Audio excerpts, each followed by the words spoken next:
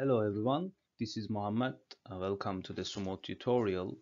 In this tutorial, I'm gonna give you a guideline on SUMO, a traffic simulation software that's a very popular and user-friendly traffic simulation tool used by so many researchers and practitioners in the traffic and transportation domain.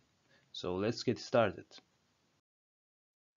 This tutorial comprises of several parts, starting with an introduction about traffic simulation in general and SUMO in particular. Then we'll learn how to install SUMO and understand some fundamental structures in SUMO. In the next video, you'll learn how to create a network topology and more importantly, import the traffic network from other file formats. Then we'll go to traffic demand generation, how to generate the different modes of transportation within the network. And in the fifth video, I think, yeah, in the fifth video, uh, we'll spend some time on the traffic light context, how to create a signalized intersection or modify the existing traffic light. And I think traffic lights play an important role in the traffic network performance, so it's worth spend some time on this context. And finally, we'll learn how to run a simulation and extract your desired outputs.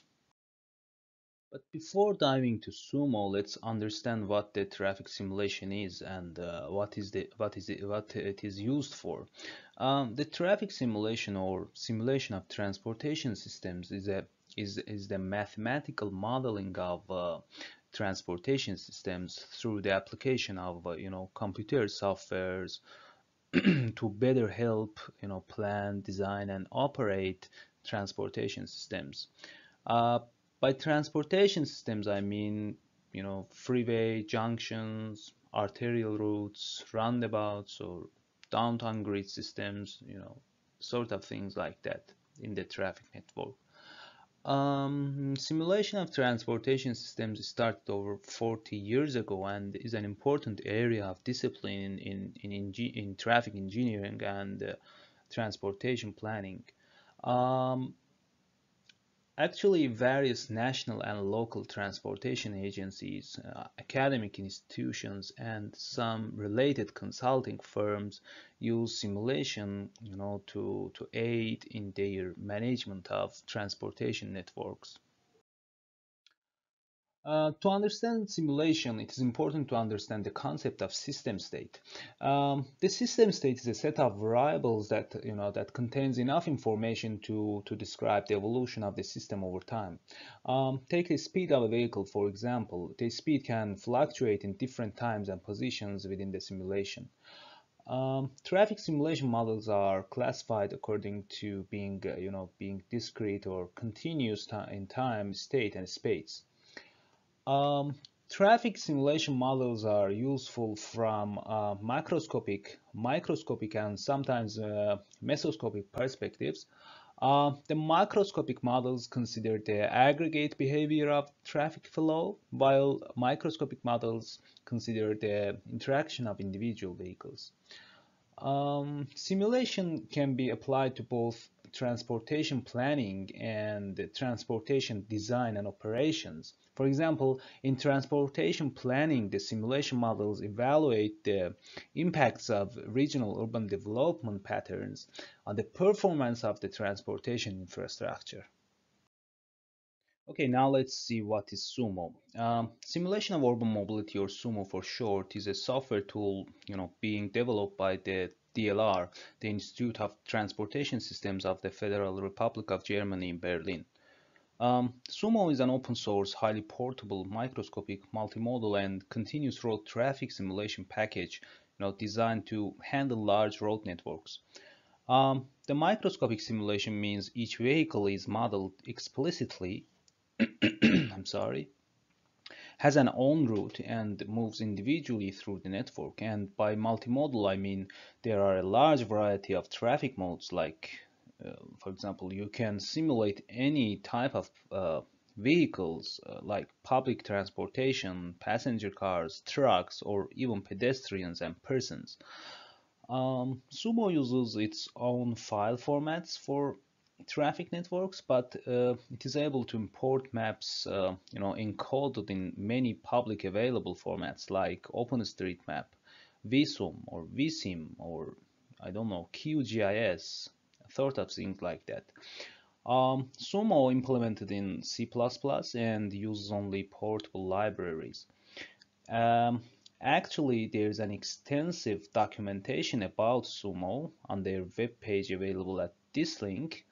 You can find any detailed information regarding SUMO, but believe me, you don't have to understand all the details, and depending on your task or project, you may search and learn your desired piece of information. Um, Actually, I have to admit that this documentation might seems a little bit scary for the beginner users. So this tutorial provides an introduction to those researchers and students interested in using SUMO as their research simulation tool, but they do not have the time and do not want the burden to browse the many web pages in this website. Actually, the major information and instruction in these videos can be also found on these web pages. Uh, uh, I'm not gonna cover all the context and details within the website, but, because it contains a vast information that some of them might be out of the scope of these videos or are more advanced. But don't worry, you'll learn gradually how to seek your desired piece of information within the website and accomplish your task or project. So please do not ignore this documentation and try to validate my instructions by checking the documentation website subsequently. Well, what's the application of SUMO? To date, there has been a lot of research projects conducted in SUMO, trying to answer a large variety of research questions. Among these questions, SUMO was used to evaluate the performance of traffic lights. The vehicle route choice dynamics has been investigated. SUMO also was used to, support, simulated in-vehicle telephony behavior, for traffic surveillance purposes. Also, SUMO is widely used by the vehicle to everything or V2X community for both providing realistic vehicle traces and for evaluating applications in an online loop with a network simulator. And finally, SUMO was used to provide traffic forecasts for authorities. For example, uh, in the city of Cologne, I think in Italy, during the Pope's visit in 2005, SUMO was used to forecast the traffic. Okay, this is the end of the first video. You've become familiar with the traffic simulation and SUMO in particular. In the next video, you'll learn SUMO installation process and understand the fundamentals and basic definitions regarding SUMO. So until the next session, take care.